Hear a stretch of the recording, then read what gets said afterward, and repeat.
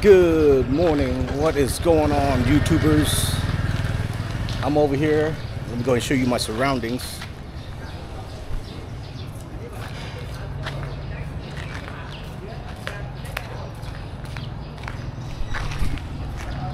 I'm in Wat Onolom, Phnom Penh, Cambodia. Still here.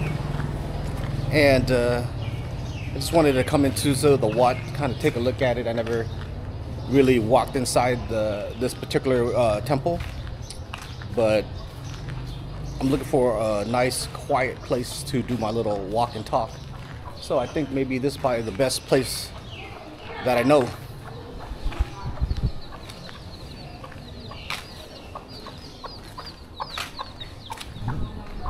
So let's go ahead and start it off with the subject and topic of the day. Boy, I am causing chaos over here online in Cambodia. I don't even know what the cause is, but yeah, it's making a lot of waves. And so I got this message from Google saying that someone has tried to hack into my Gmail for YouTube, and that's the first. I never had any problems before. I'm a very small YouTuber, very insignificant, and now I got this sensitive email from the Google team saying you need to change your password because somebody's trying to compromise your account. And okay, so let me go ahead and change it. And I was like, you know what, yeah, like I said, I went ahead and changed it. I know there's things that are causing a lot of upheaval online right now with my YouTube channel. And like I said, I didn't really think it's too much of a big deal until I got another notification on my YouTube channel saying that I seen a comment and I tried to reply, and it said something about your account is pending because some people has marked it as like disinformation or spam or whatever it is. And so I'm like, wow, I can't even do nothing with my own YouTube channel until they investigate, you know, what's going on. But I guess, you know, YouTube team, much shout out to the YouTube team, if I found out, you know, I was doing nothing wrong, no spam, no bots, no whatever. So I guess they reinstated my account. But I guess this is what I'm going through all over. I mean, this is what I'm going through. It's like, okay, people are trying to discredit me, you know, saying I put some fake narratives and bashing and all this other stuff. And I only could say like maybe 3 or 4 words, you know, without causing any more trouble. China, Russia, and North Korea. That's all the 3 words I'm gonna say, and we'll leave it at that. So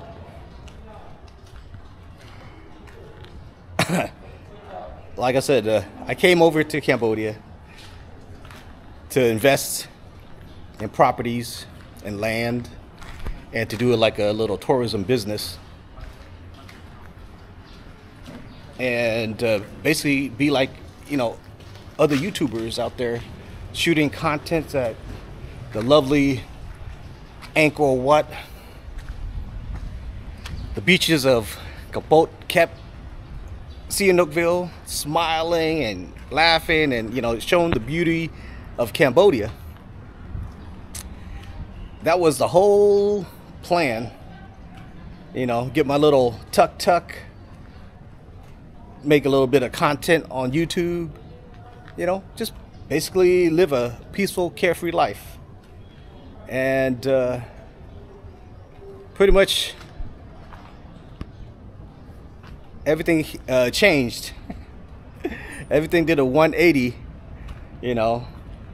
And so it's, instead of trying to like telling my positive experiences that I had in Cambodia, I started uploading my real experiences, you know, in the country, about land deals that, you know, you could possibly get scammed, ATM that give out fake money, trash on the streets. And there's nothing I'm saying that is completely false or fake news, but they don't like that narrative online. And so the best thing they can do is try to go ahead and discredit me publicly online,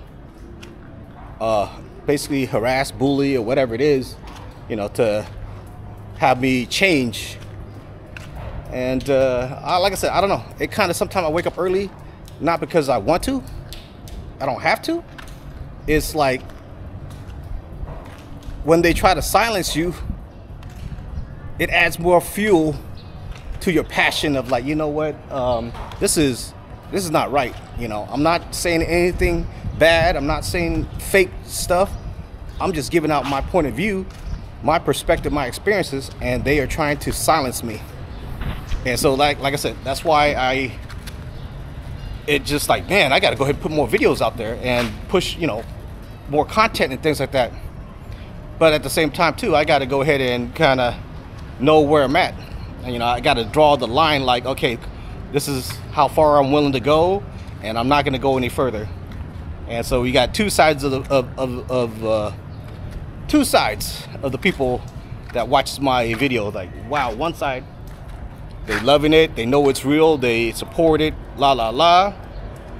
And we got the other side that bashes me. You know, you're wrong, fake news, you're ashamed to Khmer society. And so I gotta be like, I gotta play the middle card, because you know, a lot of the videos and stuff like that, you know, I'm out here and out and about in Cambodia by myself, middle of the night, not worried, not giving the care, you know, not giving the care. But if you could tell, I'm real easy to spot in Cambodia. I stand out like a sore thumb between from the locals. So like I said, there's things where I speak and I have to go ahead and know where I'm at. You know, I have to know my place in line. I'm just a small little YouTuber.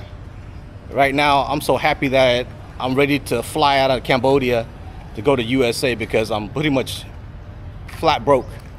You know, no more money. And you know what happens when you run out of money in Cambodia?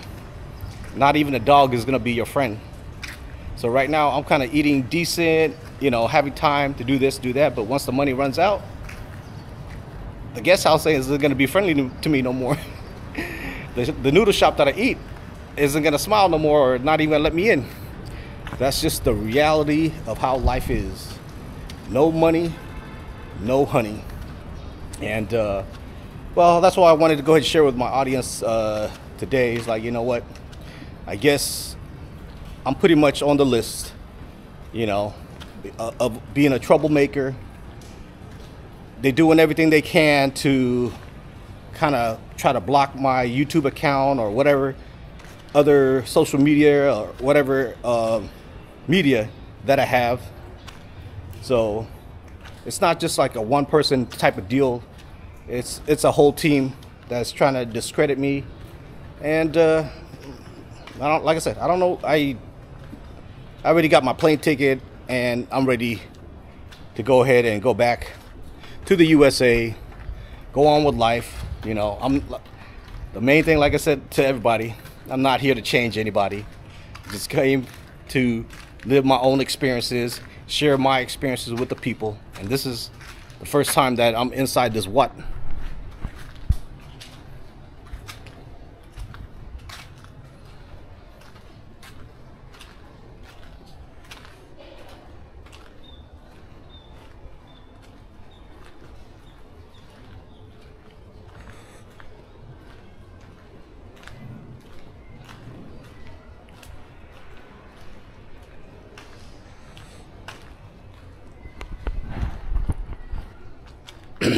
And I'm trying my best to go ahead and learn the Buddhism way of life.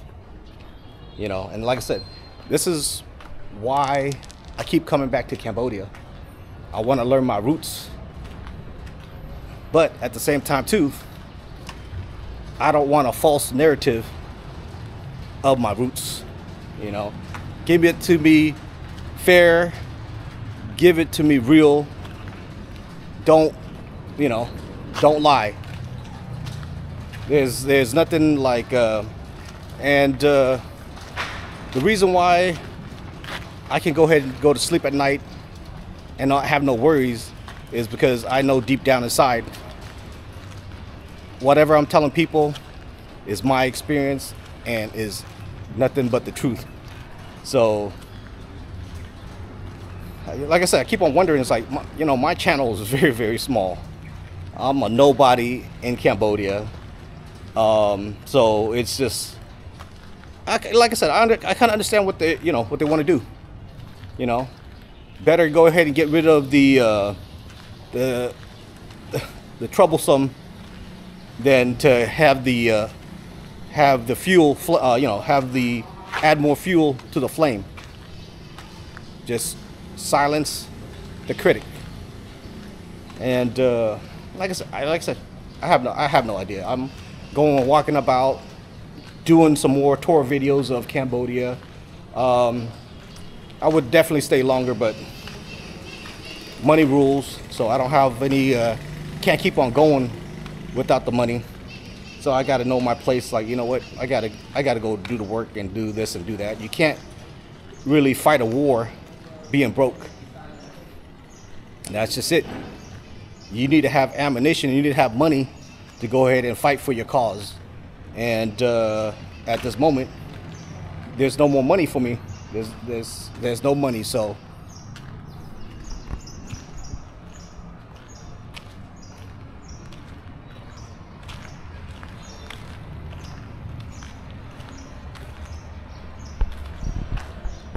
well, this is another first for me in Cambodia and Phnom Penh. I actually went inside the monastery, Wat Onalom, and you like, if you know that the land that the temple is on is like one of the most valuable real estates in Phnom Penh in Cambodia, and pretty much anybody can go inside and, you know, feel free, you know, and you could be dirt poor, you could be dirt rich, and you could still freely walk into the temple.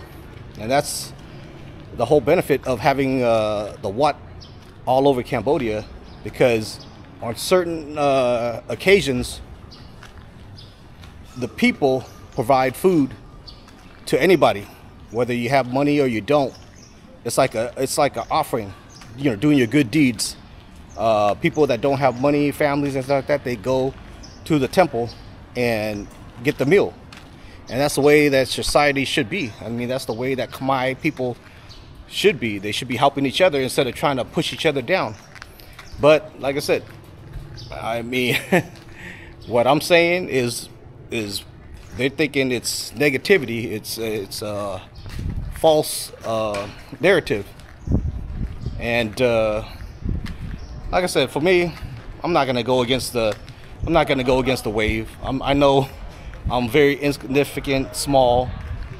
If I could help out 20, 30, 40 people a year without getting scammed or needing some advice, then I think I did my part. That's it. I'm not here to save thousands and millions of people or try to change the country.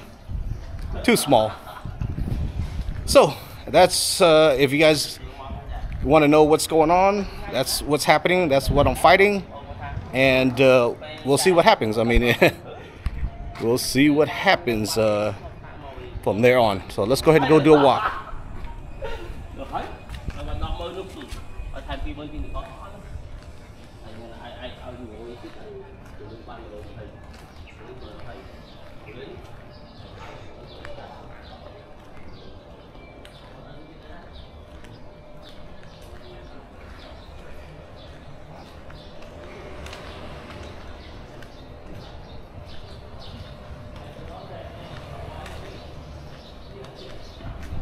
And I just wanted to go ahead and put it out there also.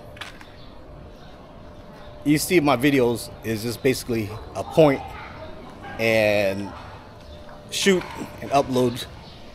I don't have the software, I don't have the tools, the laptop to go ahead and do some fancy thumbnails to attract attention, whatever like that. So most of the time, I just go ahead and go Google whatever picture or idea that I'm trying to put onto my thumbnail and just upload it.